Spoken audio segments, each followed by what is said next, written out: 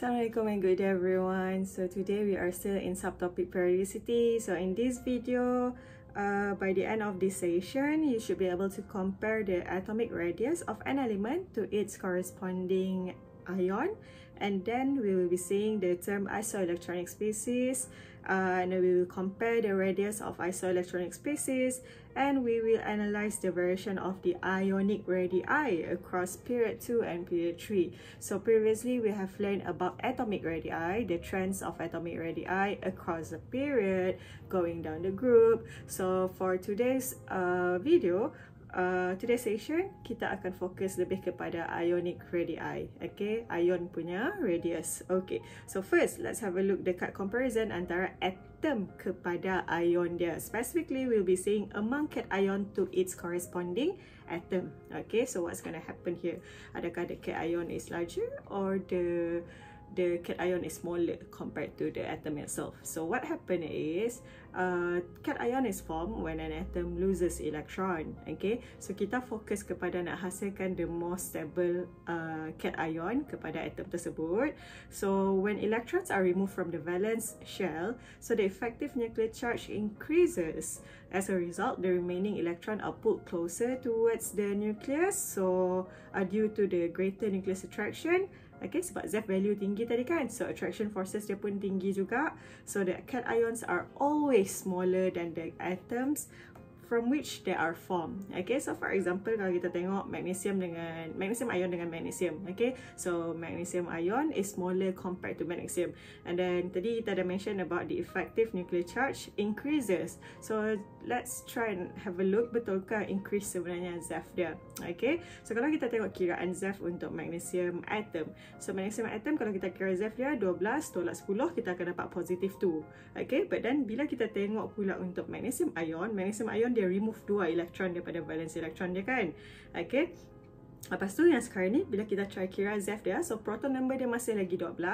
Okay, tapi as you can see, the number of inner shell electron dia berbeza compared to yang atom punya kan. Kalau yang atom tadi dia ada 10, tapi bila kita tengok based on the electronic configuration of the magnesium ion, now dia punya inner shell electron only tinggal 2 je. Okay, only 2 are left. Therefore, bila 12 tolak 2, kita akan dapat positive 10. So as we can see here, the Z value increases for the cations, menyebabkan attraction forces lagi kuat. So dia akan pull the valence electron closer towards the nucleus. So that is why cation will always be smaller than the atom itself. Okay, then kalau kita tengok pula antara ini just nak tunjuklah comparison size between atom dengan dia punya corresponding cation dia. Okay, and then kalau kita tengok pula between an ion and its corresponding atom. So kalau cation tadi kita remove electron, tapi anion pula kita gain electron. Okay, and kita akan masukkan electron into the same shell kan. Okay, so anion form when an atom receive electron. Okay, so when more electrons are added to the same shell, the mutual repulsion between the electron increases. Sekarang ni kita cakap pasal mutual repulsion class. Mutual repulsion because electron dia dah selesa dah dekat dia punya dia dalam circle dia kan, dia dah selesa dengan circle dia. Tapi and then tiba-tiba ada satu lagi electron nak masuk. So electron dengan electron of course they will repel with one another kan. So bila dia akan repel with one another, so dia tolak, menyebabkan the attraction forces between nucleus and also electron jadi lemah. Okay, menyebabkan dia akan jadi macam makin jauh dan okay. So just try imagine like kalau kamu tengah duduk dalam satu bulatan, right? Okay, and then bila kawan kamu seorang lagi nak masuk kat dalam tu, dia pun nak duduk kat situ juga. So apa yang kamu buat? Kamu akan try bagi space kat dia kan. Kamu semua macam okay, besarkan bulatan. Okay, so benda tu juga yang berlaku dekat kita punya electron sebenarnya. Okay, so electron are pushed apart due to the weaker nucleus attraction. So the size of an ion are larger than its corresponding neutral atom. So dekat sini kelas kita tak pakai lazaf, kita tak pakai shielding effect, tapi bila kita explain pasal anion, kita compare dengan atom dia sendiri, we will talk about mutual repulsion between the electrons, okay, between the valence electron. So itu yang kita akan cakap lah. So yang ni slightly different compared to apa yang kita dah belajar sebelum ni. Okay, jadi for example kita ada oxide ion dengan oxygen atom. So oxide ion akan jadi lagi besar lah compared to dia punya atom. So ini secara generalnya kalau kita tengok comparison antara atom dengan anion dia. So as you can see the anion part semua lagi besar compared to dia punya atom. Okay, so nanti kamu boleh try buat Radii 4.0 ni. Boleh try and have a look at this lah on your own. Okay, so in conclusion class, kalau Miss gabungkan apa yang kita dah belajar sebelum ni and also apa yang kita baru belajar tadi, so across a period, more proton, more ZeF, therefore nucleus attraction forces become stronger, so become smaller dan the size become smaller untuk atom kita. Okay, across a period. Kalau down the group pula, the principal quantum number increases. Okay, jadi the electron become further apart, so less attraction dekat situ, so it becomes larger. Okay, tapi kalau yang kita baru belajar tadi kelas, so cation it loses electron means more ZeF, so more ZeF means more attraction, so it becomes smaller. Okay, so cation is smaller than its atom. Okay, meanwhile anion pula, atom gain electron, meaning more repulsion dekat situ between the electron, so the size becomes larger. Okay, alright. So ini adalah bila yang kita tengok tadi adalah antara atom kepada ion dia sendiri. Okay, tapi what if kita compare antara ion dengan ion sendiri pula? But before we go to ion dengan ion sendiri, so ada satu term yang Miss nak perkenalkan kamu, which is isoelectronic. Okay, Miss nak perkenalkan dengan isoelectronic. So isoelectronic species, so atoms or ions with the same electronic configuration are known as isoelectronic atoms ataupun ion. Okay, so the word iso itself means same, and then electronic means electron. Okay, so dia ada sama bilangan elektron dia sebenarnya. Okay, so isoelectronic species is a group of atoms or ions with the same electronic configuration ataupun same number of electron. For example, kita ambil fluorine. So fluorine atom yang atas ni atom dia. Okay, ni atom dia. We can see that 1s2 2s2 2p5. Tapi bila dia jadi dia punya stable ion, dia jadi F negative, right? So dia jadi 1s2 2s2 2p6, which is actually the same electronic configuration dengan neon atom. Sebab tu ada neon dekat bawah ni. Okay, and then kalau kita tengok pula sodium atom 1s2 2s2 2p6 3s1. Bila kita tengok sodium ion pula, dia dah remove satu elektron, dia jadi 1s2 2s2 2p6. Sama juga dengan neon. Okay, sekarang dia tinggal 8 elektron kan? Okay, dia tolak satu elektron, tinggal 8 elektron.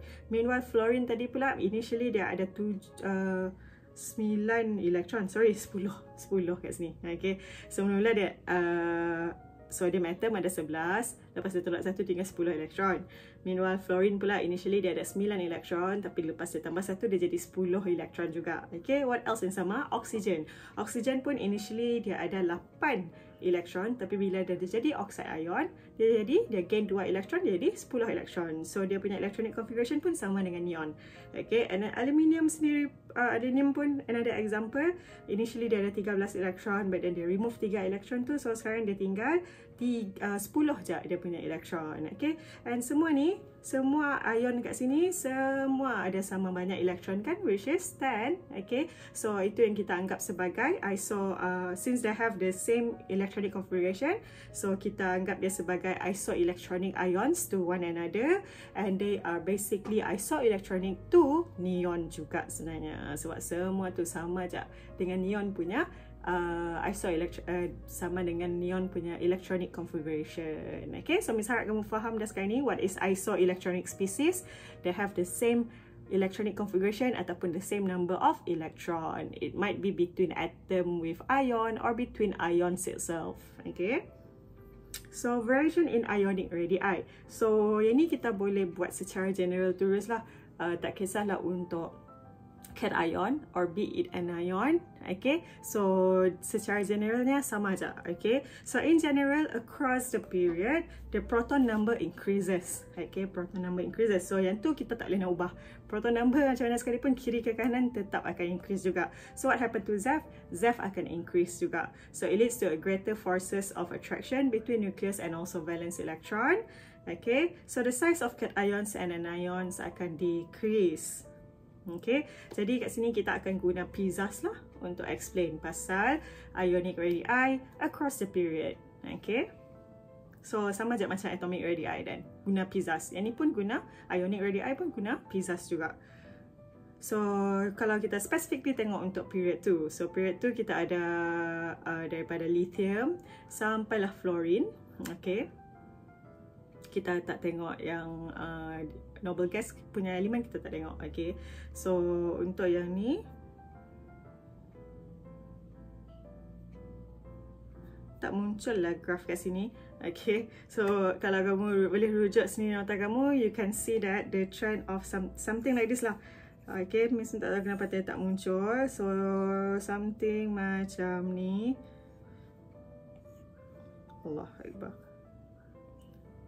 Okay, so sini ada lithium, sini ada Be2+, B3+, and then ada C4+, and then kita ada N3-, O2- dengan F-. Okay, so kita boleh nampak yang ada, ini adalah proton numbers, yang x-axis ni proton number, yang y-axis ni adalah dia punya radius. Okay, so we can see that the size of the cations, among cations, we can see that the trend across period become smaller. Betul lah kan? Sebab pizzas tadi, self increase, attraction forces increase, so size become smaller. Sama juga among anions pun, we can see that daripada kiri ke kanan, okay, so the size become smaller.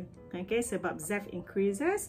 So bila ZEF increases, bermaksud attraction forces increase, so size becomes smaller. And then you can see a very big jump between C4+ dengan N3-, right?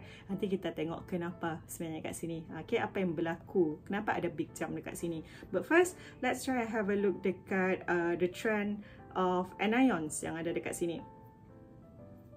So kita ada N3-, O2- dengan F-. Okay, tadi Miss ada mention about ZEF increase, right? Okay, so kita just try buktikan dan. Okay, so by now you should know that all of these 3 ions here, they have the same electronic configuration, which is 1s2, 2s2, 2p6. After they have gained electrons, so nitrogen gains 3, oxygen gain 2, fluorine gain 1. Okay, so they have 1s2, 2s2, 2p6. Now diorang punya electronic configuration. So the total number of electron ada 10. Dan bila kita kira the ZEF class, kita kira ZEF, so dapatlah positive 5, positive 6, positive 7. Macam mana dapat ini? Sebab 7 tolak 2 dapat positive 5. Yang ni 8 tolak 2 dapat positive 6. Ini dapat 9 tolak 2 dapatlah positive 7. Tolak the number of initial electron.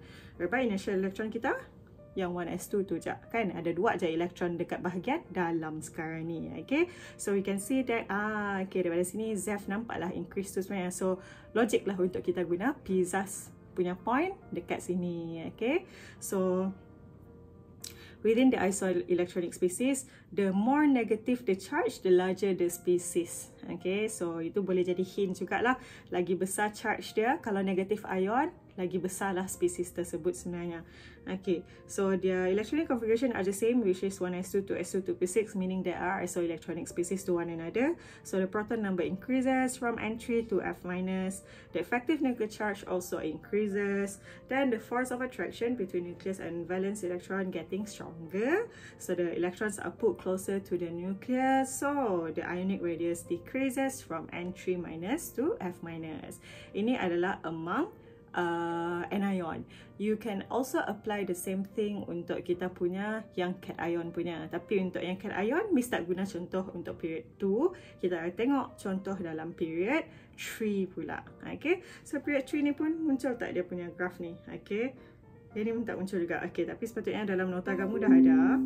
Okay, so something macam ni kelas.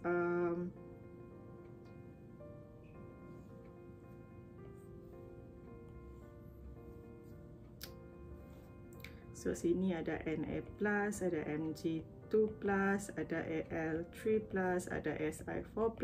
Okay, so kita boleh nampak trend dia menurun. Okay, trend of the size of ionic radii kat sini menurun. Tapi bila antara Si4+ pergi kepada P3-, we can see that ada a big jump dekat situ. So kenapa? Nanti sabar sekejap. Okay, kita akan tengok juga yang tu. So kalau kita tengok among anion sendiri pula, tadilah macam yang tadi kita baru discuss tadi, because of the ZEF increases, getting stronger, so smaller size then. Okay, so sekarang ni kita tengok pula what about the macam mana kita nak explain yang pasal cation kat sini pula. Okay, so yang ni boleh apply juga dekat yang period 2 punya tadi. Kita ada lithium tadi, ada boron semua tu tadi kan. So yang tu pun boleh apply kat situ juga. So kalau kita tengok kat sini, kita tengok fokus dengan Na plus sampai Si4+. So they have the same electronic configuration class, which is 1s2, 2s2, 2p6.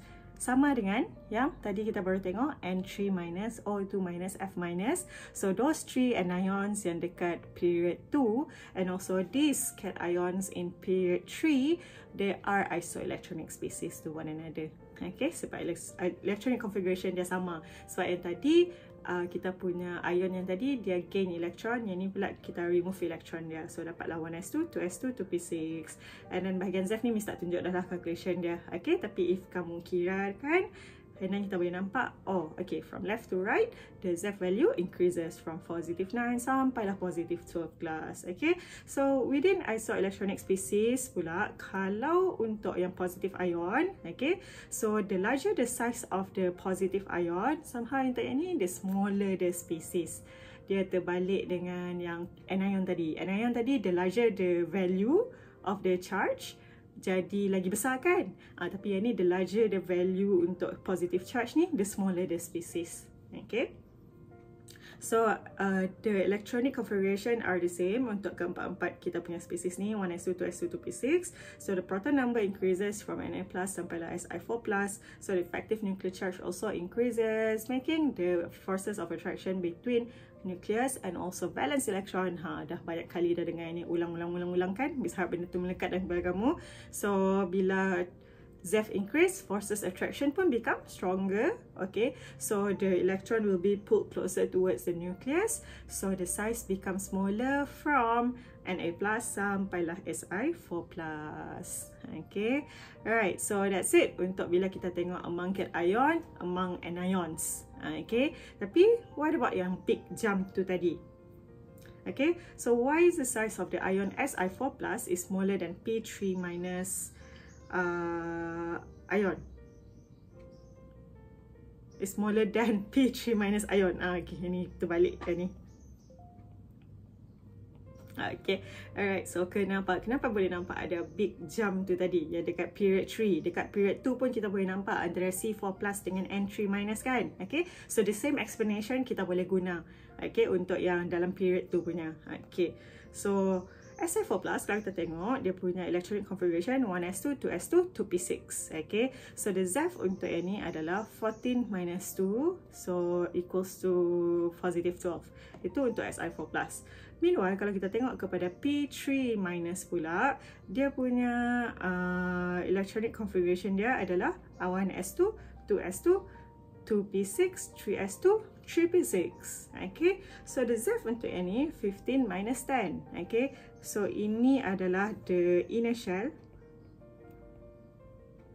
Ini untuk inner shell untuk yang Si4 plus.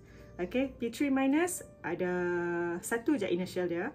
P3 minus ada dua inner shell dia. So bila ada berbeza inner shell, bermaksud the number of electrons in the inner shell pun berbeza juga. So you can see that number of the initial electron untuk Si4 plus ada 2 je.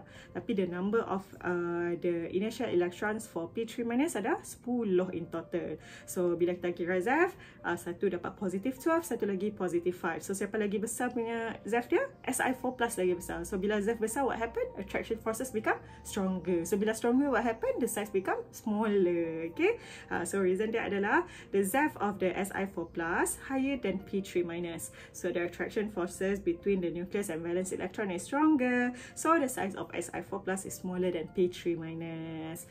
Or kita ada tengok pasal initial tadi kan, bila kita cakap pasal initial ni, kita boleh kaitkan dengan shielding effect kan. Kalau kita tengok initial untuk Si4 plus ada satu je, meanwhile P3 minus initial dia ada 2. Jadi for this case class, you want to use Z boleh, you also can use screening effect ataupun shielding effect. Okay, so the screening effect of P3- is higher than Si4+, so attraction of nucleus towards valence electron is weaker in Si4+.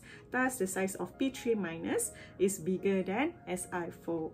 Then, okay, so untuk yang big jump tu, you can use either ZEF or shielding effect untuk explain lah and show the electronic configuration so that kamu boleh lagi nampak jelas dekat situ beza shell ataupun beza ZEF dia dekat situ.